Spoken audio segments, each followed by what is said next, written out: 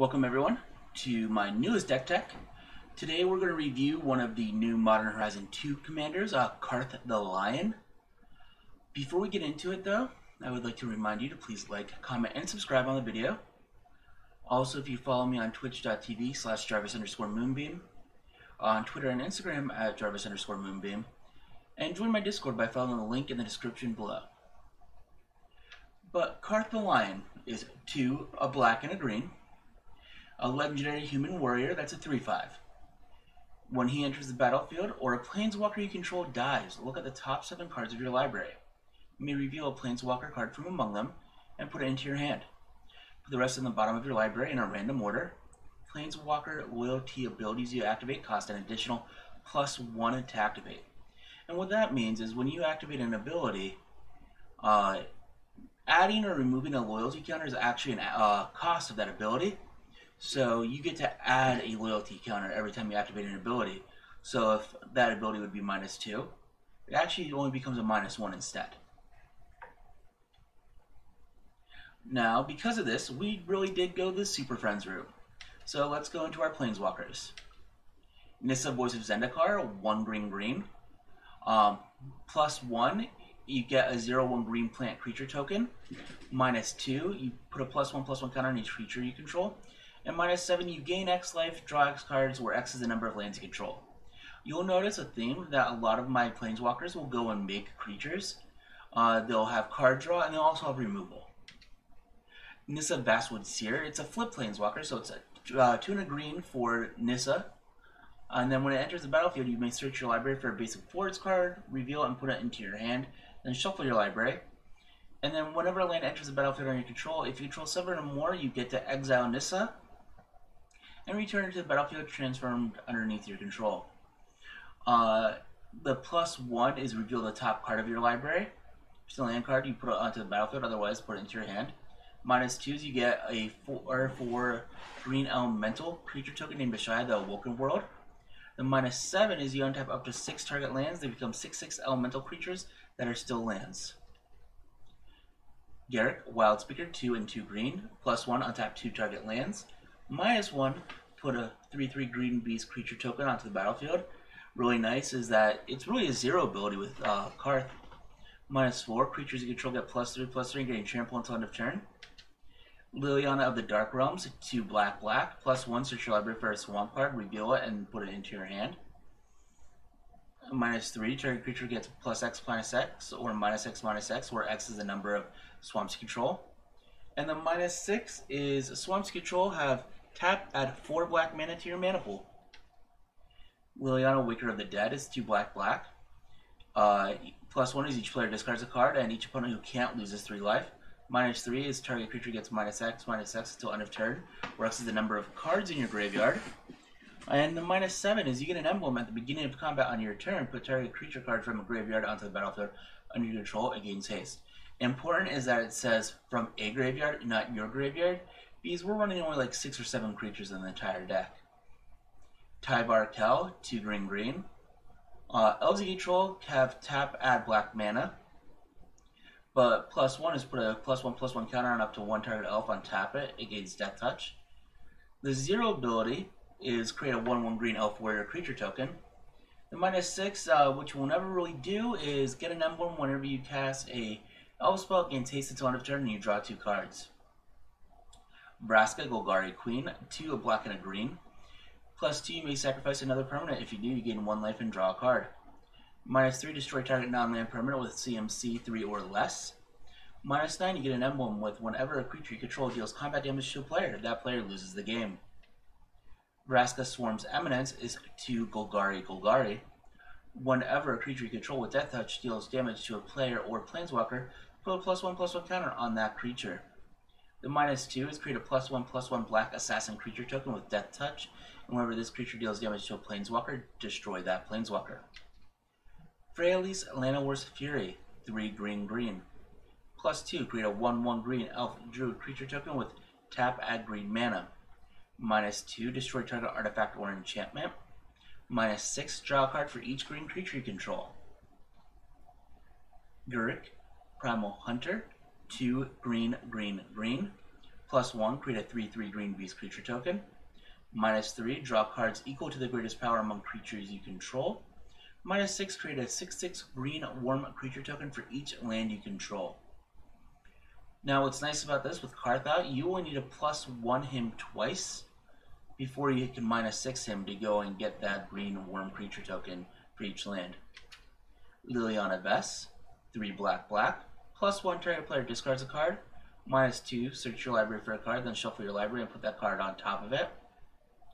-8, put all creature cards in all graveyards onto the battlefield under your control. Liliana the Necromancer, 3 black, +1 target player loses 2 life. -1, return target creature card from your graveyard to your hand. -7, destroy up to 2 target creatures.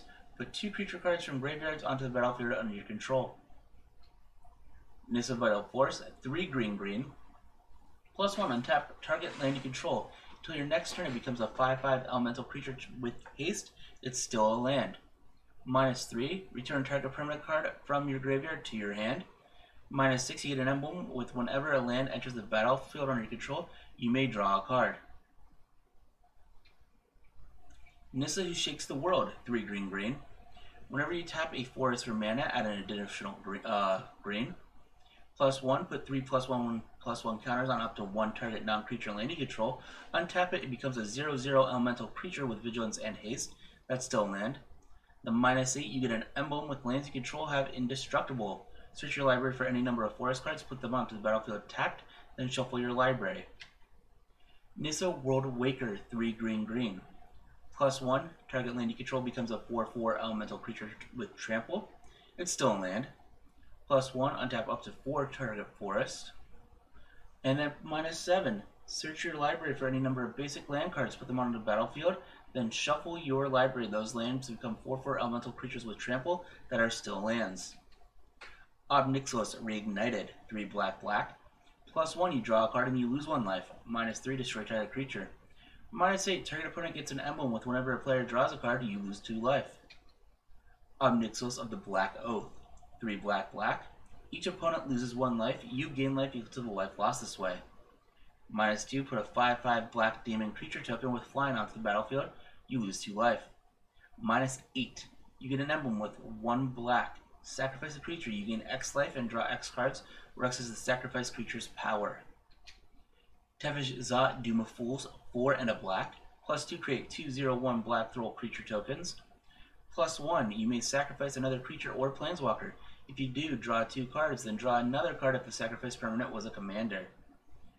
-10, gain control of all commanders. Put all commanders from the command zone onto the battlefield under your control. Vivian Reed, 3 green. Look at the top 4 cards of your library. You may reveal a creature or land card from among them and put it into your hand. Put the rest on the bottom of your library in a random order. -3, destroy target artifact, enchantment, or creature with flying. -8, you get an emblem with creatures you control get +2/+2 and have vigilance, trample, and indestructible. Vivian, Monsters Advocate, 3 green. The static ability of look at the top card of your library at any time is nice, and you may cast creatures spells from the top of your library. Isn't going to happen very often. But +1, create a 3/3 green vigilance creature, a beast green, 3/3 green beast creature token. Put your voice of a vigilance counter, a reach counter, or a trample counter on it. The -2 is whenever you cast your next creature spell this turn, search your library for a creature card with lesser converted mana cost and put it on the battlefield and shuffle your library. We're only playing her for the beasts. Vraska the Unseen, 3 black, +1 until your next turn. Whenever a creature deals combat damage to Vraska, destroy that creature. -3, destroy target non-land permanent. -7, create 3 1/1 black assassin creature tokens with whenever this creature deals combat damage to a player, that player loses the game. Garrick, Cursed Huntsman, 4 black, 0 ability is create 2/2 black and green wolf creature tokens with when this creature dies, put a loyalty counter on each Garrick you control. So that's nice because each Garrick, so each individual Garrick Planeswalker we have in this deck would get that counter. -3, destroy target creature, draw a card. -6, you get an emblem with creatures you control get +3/+3 and have trample. Liliana Dreadhorde General, 4 black. Whenever a creature you control dies, draw a card. +1, you get a 2/2 black zombie creature token. -4, each player sacrifices 2 creatures. -9, each opponent chooses a permanent they control of each permanent type and sacrifices the rest. Professor Onyx, 4 black, has Mazecraft. Whenever you cast or copy an instant or sorcery, each opponent loses 2 life and you gain 2 life. The +1, you lose 1 life, and look at the top 3 cards of your library, put 1 into your hand and the rest into your graveyard. -3 is each opponent sacrifices a creature with the greatest power among creatures that player controls. And -8 is each opponent may discard a card. If they don't, they lose 3 life, and you repeat this process 6 more times. Soren Markov, 3 black. +2, it deals 2 damage to target creature or player, and you gain 2 life. -3, target opponent's life total becomes 10. -7, you control target player's next turn. Ugin the Ineffable, 6 generic. Colorless spells you cast 2 less to cast. +1, you exile the top card of your library face down and look at it, and then you create a 2/2 colorless spirit creature token. When that token leaves the battlefield, put the exile card into your hand. -3, destroy target permanent that's 1 or more colors. Vraska Relic Seeker, 4 a black and a green. +2, create a 2/2 black pirate creature token with menace. -3, destroy target artifact, creature, or enchantment. You create a colorless treasure artifact token with tap, sacrifice this artifact, and add 1 mana of any color to your mana pool. -10, target player's life total becomes 1. Garruk Apex Predator, 5 black-green. +1, destroy another target planeswalker. +1, put a 3/3 black creature token with Death Touch onto the battlefield. -3, destroy target creature. You gain life equal to its toughness. -8, target opponent gets an emblem with whenever a creature attacks you, it gets +5/+5 and gains trample until end of turn. Vraska Regal Gorgon, 5 black-green. +2, put a +1/+1 counter on up to 1 target creature. That creature gains menace until end of turn. -3, destroy target creature. -10, for each creature card in your graveyard, put a +1/+1 counter on each creature you control. Ugin the Spirit Dragon, 8 generic. +2, Ugin the Spirit Dragon deals 3 damage to target creature or player. -X, exile each permanent with converted mana cost X or less. That's 1 or more colors. -10, you gain 7 life, draw 7 cards, then put up to 7 permanent cards from your hand onto the battlefield. That's all the planeswalkers. Now let's look at the synergies that these planeswalkers will go and get to take advantage of. Confront the Past is X and a black. Choose 1. You return target planeswalker card with mana value X or less from your graveyard to the battlefield.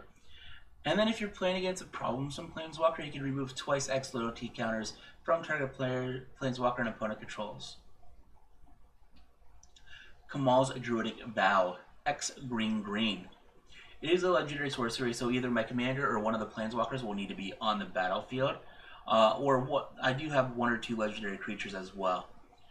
But look at the top X cards of your library. You may put any number of land and or legendary permanent cards with converted mana cost X or less from among them onto the battlefield, put the rest into your graveyard. So this is a way to go and get a lot of planeswalkers for a very cheap amount. The Elder Spell, black. Destroy any number of target planeswalkers. Choose a planeswalker you control, put 2 loyalty counters on it for each planeswalker destroyed this way. So if you want to go and ult one of your planeswalkers, you can choose your own, or you can also choose your opponent's. The Chain Veil is 4 generic. At the beginning of your end step, if you didn't activate a loyalty ability of a planeswalker this turn, you lose 2 life.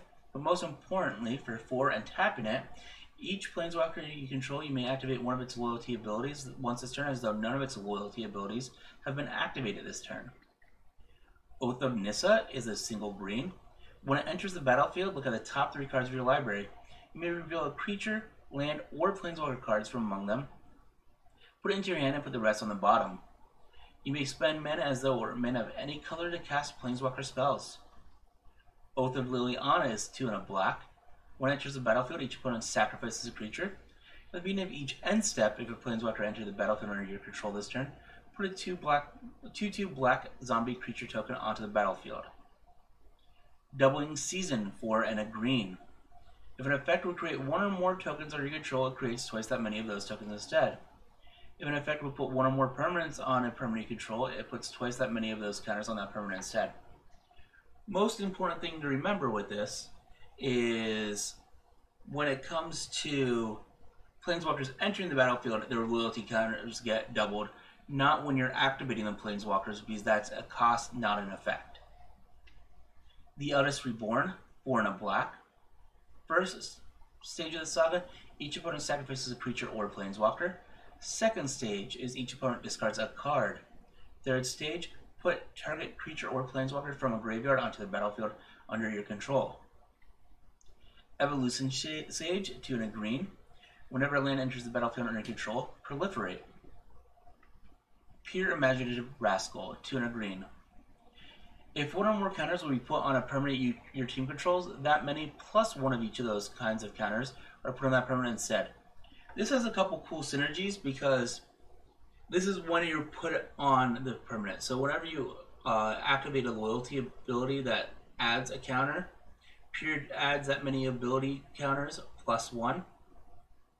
But what's really neat with Carth, since the ability of Carth says that each planeswalker loyalty ability has an addition adds plus one to it, so you add plus two and you minus. So a lot of times those minus ones actually net you positive one.